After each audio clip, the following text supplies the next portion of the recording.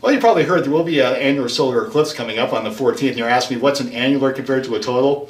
Well, they're similar in one way. They both occur when the moon passes between the Earth and the Sun. They usually occur during the new moon or the full moon phases. But there are a couple of differences with this, and it has to do with how far away the moon is from the Earth.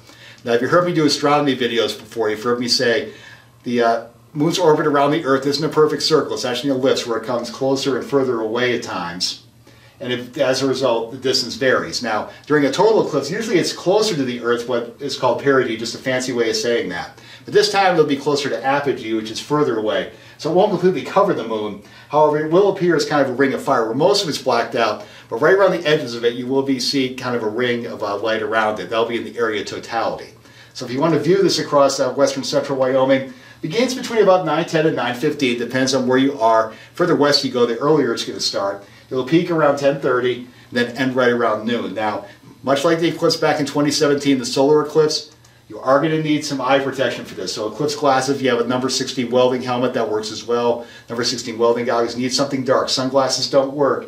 And do not look at the sun without proper eye protection. I emphasize, do not look directly at the sun. Serious and permanent eye damage will occur, and you only get one set of these, so you do not want to go through life with that. So as we take a look at the map of the eclipse, where the totality is going to be, it'll start here across Oregon, then work its way across Elko, Nevada, southern portions of Utah, down here across Albuquerque, New Mexico. Texas will be a good place to see it if you want to see maximum. Basically Midland down towards San Antonio, Austin, and down toward Corpus Christi. This track right here is the total eclipse that will be occurring in April of 2024. But around our area, it's not going to be total here. We will see a good portion of it covered though. Obviously the highest amounts down here across southwestern portions, Evanston, Rock Springs, about 80%. But the entire area should see between about 70 and 80% no matter where you are. So if you can get out and take a look at this, these don't occur very often. And hopefully we'll have clear skies for this. Again, we can't predict the sky cover. It's more than 2 weeks away when I'm making this. So if you have a chance to go out and view it, get out there.